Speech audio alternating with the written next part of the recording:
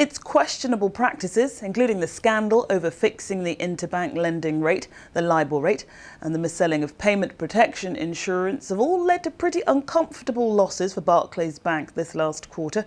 It's just announced pre-tax statutory losses of £47 million for the 3 months to September.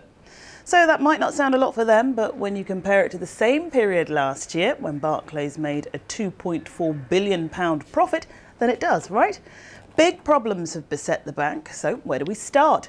A £290 million fine over rigging the LIBOR. Remember the week before last, the bank said it needs to set aside £700 million more to make sure it can cover the wealth of PPI claims that have been flooding into them. And now the bank is also set to face a £38 million damages case over the mis-selling of derivatives, a case that's been brought by Guardian Care Homes, a firm which owns and runs 30 private residential homes for the elderly.